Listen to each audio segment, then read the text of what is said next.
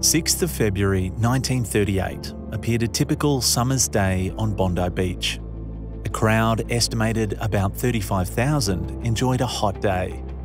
A large sandbank meant that many swimmers had ventured out much further from the shore than usual, but were still only in waist-deep water. Additional surf reels were brought down from the club in anticipation of rescues on such a hot, busy day.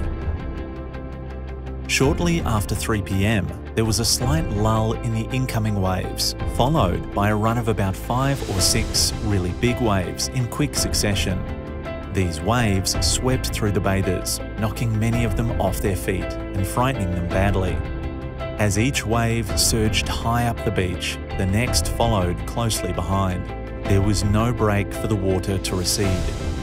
With such a volume of water up the beach, there naturally followed a terrific backwash that swept everything before it, and an estimated 250 swimmers were swept off the sandbank into the deep water. 250 people clawing and grabbing in indescribable panic. Dozens of lifesavers leapt to the reels and put their skills to work to bring patients to shore. Some of the men seemed to go mad. One beltman, Arthur Elm, recalled being seized by 5 men who refused to let go. He said, "I was trying to take the belt to a youngster who was right out the back, but I didn't get the chance. As I went by, dozens yelled for help and tried to grab me. I told them to hang onto the rope as soon as I had got it out. They didn't wait. I didn't think I had a chance when they all came at me. One grabbed me around the neck, 2 others caught me by one arm, another held me around the waist, and another one seized my leg.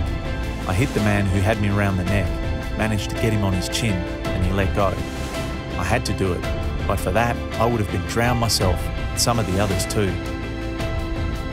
As each unconscious patient reached the beach, work of revival immediately commenced, and when the surf had been cleared of swimmers, the beach resembled a battlefield. A visiting American doctor who just happened to be on the beach and helped work on the rescued swimmers said, "I have never seen nor expect to see again such a magnificent achievement. It was a scene I'll never forget. And when I get back to the States, I'll tell them all about your surfmen. There are none like them in the world."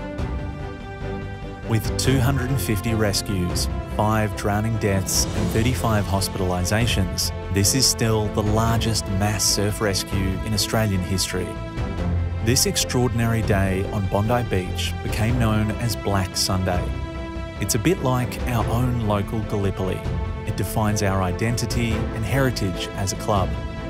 At the end of each season, our goal is to say that while we have patrolled the beach, we have had no lives lost.